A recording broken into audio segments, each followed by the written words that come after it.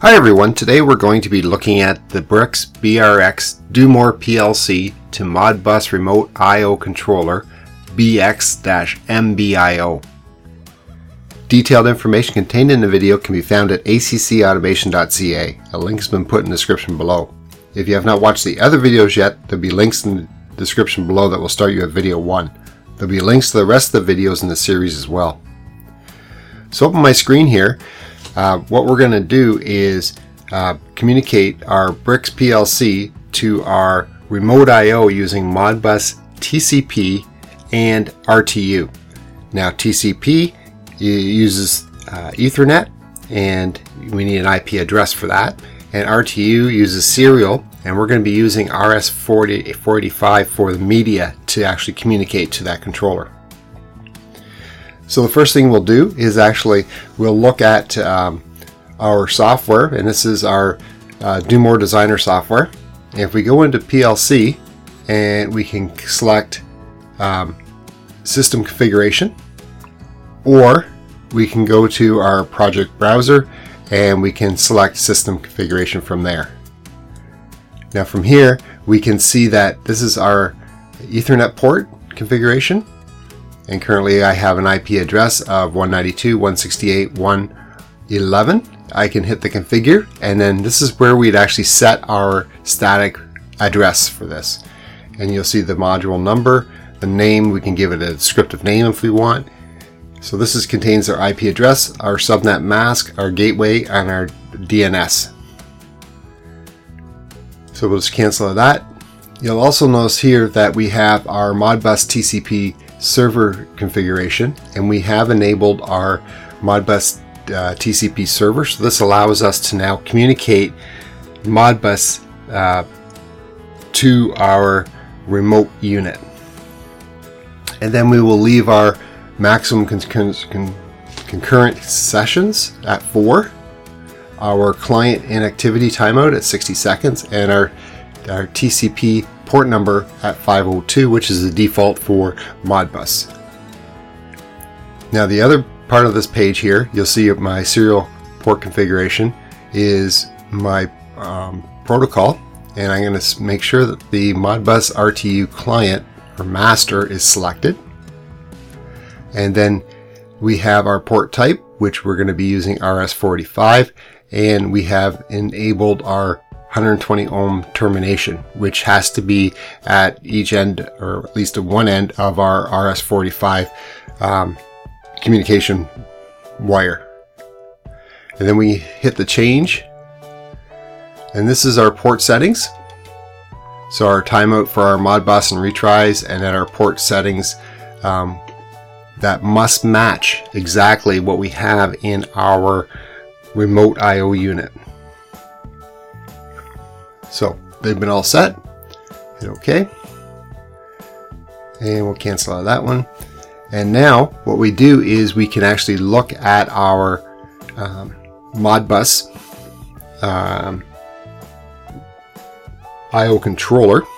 And we do that through our Launchpad, and we go to NetEdit 3, which we've done last time, and we've configured our unit. We will select the MBIO module, and you'll see our module information. We can select our settings and our general settings here. This actually has our IP address that we need to program. So this is our address that we'll have on our remote I/O unit. Let's hit cancel there. And then under the serial port settings, this is the serial port settings for it, which must match the settings that we just referred to on our BRX PLC itself. So next, what we'll do, so they do match. Then we can look at our Modbus information, and if we start our web-based configuration, and we can go down, this is our web-based information. This is the IP address of our unit. If we look at the I/O mapping, it will actually go through our maps that we have for our information that we have on our hardware. So let's just go and look at our physical hardware. And what you'll see is we have our BRX or BRX PLC located right here. And we have our BX-MBIO Modbus IO module, remote IO module.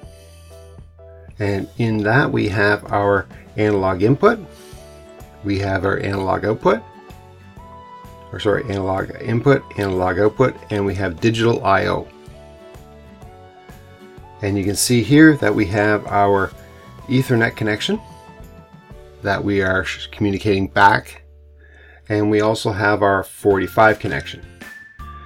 On our BRX, we have our 45 connection. Again, it's connected back into our remote IO unit, and we have our Ethernet connection back into our hub, which is now communicating back to our controller here.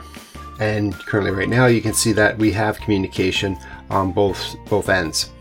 So we are communicating and passing information back and forth, which is corresponding to our Modbus IO map that we see up here.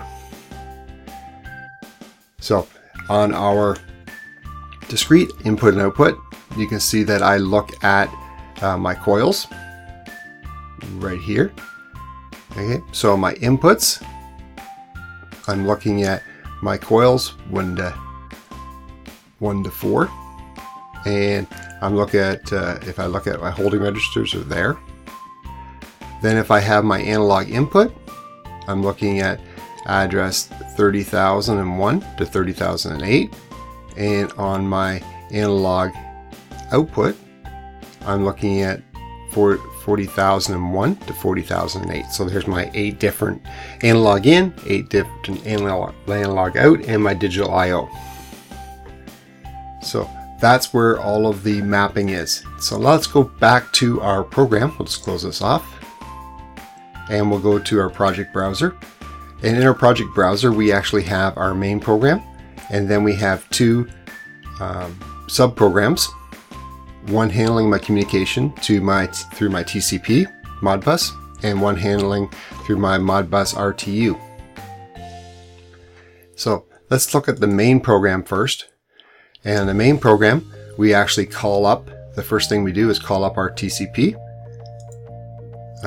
Modbus communication. So let's go to it. And here I've mapped exactly what we're communicating to. And what we're doing is we're using Modbus write to the network. And so the first one here is what we're going to do is look at the error messages or any errors that we have on our system first. So we look at those errors, and what we'll do is we will actually write the value of 0. Let's call this up. We'll actually write the value or common value or constant of 0 into 2 registers starting at 10,001 and 10,002, which are my 2 error messages. So I write them out just to reset that module. Next, what I do is I also look for the communication C16, which we'll find later on. So the first I do, for scan flag, I reset the module. Then we come down here, and the next one we do is we set the timeout for the module. So here it is address 10,007, and we put in the milliseconds that we want in order to time out the module. In this case here we have 3,000, which is 3 seconds. So which means that if I pull the communications out, or the unit loses communication, it will take 3 seconds, and then what will happen is the module then will reset. Or have an error flag so that we can pick that up and later on. And it will be an indication on our actual module that we have an error. Next, what we do is we will read the analog input signals. And again, we look at our read input registers. So the address is 3, and we're going to read from plus the offset, which is 1 to 8. So we read those registers in. Then what we do is we will then write those registers, or write our analog output registers, and we're actually writing them at 4. So 40,001 to 40,008, which is right here. Then after that, we will actually read our discrete inputs from our rack. So read discrete inputs, and our offset is 1. So it's 10,001, 10,004. And then finally what we'll do is we will write our actual outputs themselves. So write single register, and that comes at 40,000 or 40,000 or 42,001. And we write those outputs. Then what we do is we're actually going to read the error messages once again. And if the error message is okay, or it's equal to 0, then we'll go back and we'll start reading our analog again. If our error message, meaning that we had a fault occur, then we pick up that error, and then we go back and then we reset where we also had the first scan flag. So that's exactly what we're going to do in our program. So then we go back to the main. So after we called up our Modbus TCP, then what we'll do is we run our communicate Modbus RTU. Now the RTU is going to do exactly the same thing. So now we're going to have 2 different versions of controlling the same I/O. So we'll just have to accommodate for that. So here what we do is, again, first scan flag, we reset the module. And remember, this is going through our RS485, our serial communication port. Then what we do is we'll set our remote timeout rack to 3 seconds. Then we read our analog input. Same addresses, except for we're going through our device, which is our @serial device now. And just to let you know what that looks like, here we go here. So we're reading our inputs, and that's our addresses, and it's through our serial device, not our IP address anymore. Then we write our analog outputs. We read our inputs, discrete inputs. We write our discrete inputs. And then we read the error registers again. We read the 2 of them. And if everything's fine, it goes back and starts reading our analog again. If we have a fault, then we go back and we reset that module. So going back to the main again, what we've done is set up a simple timer. And our timer here uses the analog input signal, which is close to 0 right now. So that's why it's flashing. And if I have the first timer, not the second timer, or the second timer is done and it's greater than 100, then I turn on my discrete output itself. So because it's going too quickly, it's not below, or it's not above 100, so it's not going to do anything yet. And you notice I have 2 outputs. My outputs are mapped to individual relays. So my TCP, my discrete output, uses V20 bit 0, and my RTU, Modbus discrete output, uses V120 bit 0. I must turn them both on, because if I don't, if I turn the first one on and not the second one's always going to write a 0, the first one's going to write a 1 or turn it on, and I'll have some chattering. So I must control both, simply because we're demonstrating both the Modbus RTU and TCP on our communication network. So let's just plug our battery in for our analog signal. And what we'll do is, once you've plugged the battery in, you can see now we have a signal, and we can actually adjust that down. And let's just adjust it right down, and we'll put in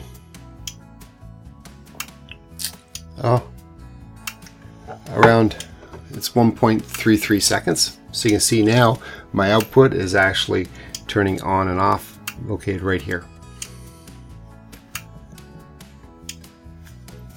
So very simple and straightforward to actually use the Modbus Remote I/O unit. And for this is kind of unique because we're using both the Modbus TCP and RTU at the same time in order to control our I/O on that remote rack. If you enjoyed this video, please hit the like button below. If you have any questions about the video, please leave a comment below and I'll do my best to answer it. Remember to visit the website at ACC Automation to get all the details as well as download the actual software and sample programming that you see here. If you want more information about us or you want our free ebooks on numbering systems or robust data logging, please click on the link in the description below to get it.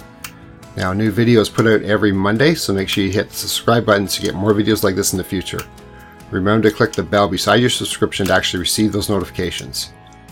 Thanks so much for watching. I'll see you next time. Stay safe.